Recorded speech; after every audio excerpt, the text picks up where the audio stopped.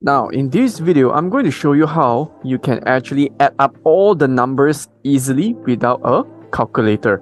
Now, this works on Google Sheets and as well as on Microsoft Excel. So I'm going to show you step by step how to do it like this.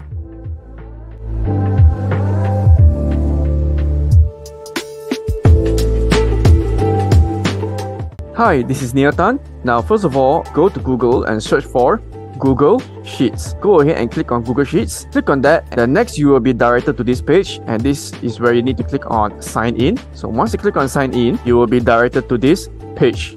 Now once you come to this page, you can go ahead and click on Blank. Now first of all, as you can see the table here. Here you can see there's a total for the row and total for column. So the row is where I want to identify the team total sales for October, total sales for November, and total sales for December. And this column here is where I would like to know how much sales is Josh making for the past 3 months, and how much is Brian is doing, and Sarah, Jesse, and Billy as well.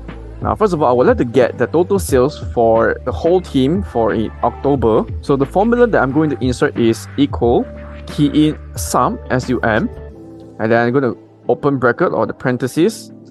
Then here you can see it automatically appear. You can just tap on enter on your keyboard, tap on enter, and then you can see this total amount will be automatically calculated. Then next will be November. So I'm going to do the same thing for November, but instead of key in manually by myself, what I can do is I can just click on this $15,000, which is B8. Here you can see there is a small little square box here. You can just click and drag it like this. Now you have the total sales for November and total sales for December. Okay, so this is for the row results, that how you can actually use the formula to calculate to get the total amount. So that same goes for the column. So what I'm going to do is I'm going to do the same thing, key in the same formula, which is equals sum, parentheses, and you can see it will automatically highlight for these 3 months results by George. So all I'm going to do is on my keyboard just tap on enter, and you can see that, you can see the price. It automatically sums up all the results for George. Now I'm going to do the same thing for the rest, for Brian, Sarah, Jesse, and Billy. Same thing, you can see there's a small little square blue box. I'm going to click on that. I'm going to click on it. I'm going to hold it and I'm going to drag it down like this. And you can see it automatically sum up all the results just like this. And now I can know how much is George making for the past 3 months. The total is making 11,000. And for the entire team, all right, for December example would be 30,000. Now this is a very simple formula. Now what if I have a long list of sales? All right, just like this. All right, as you can see here, I have about 40 people with different sales generated, different sales results. So what I'm going to do here is I'm going to do the same thing as well.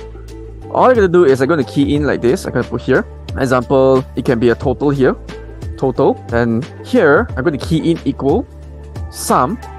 As you can see, it automatically highlights everything. So I'm going to just tap on enter. So this is how you actually sum up all these results, just like the first one.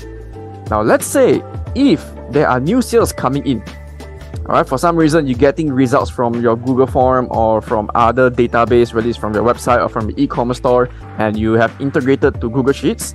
So what I'm going to do is I'm going to do something like this. Okay, let me just show you. I'm going to key in equals sum. All right, and instead of putting all this, you know, from D2 to D41, what I'm going to do is I'm going to remove the number 41 and only remain D. Okay, so it means that whenever there are new people or the same people with different sales results that is generated from our e-commerce store, it will automatically appear and the total sales over here will automatically calculated. So let's just tap enter. You can see now if I were to key in example $1,000, you can see it will add another $1,000 here. So if I were to do the same, you see it will keep on increase. You see that? You increase.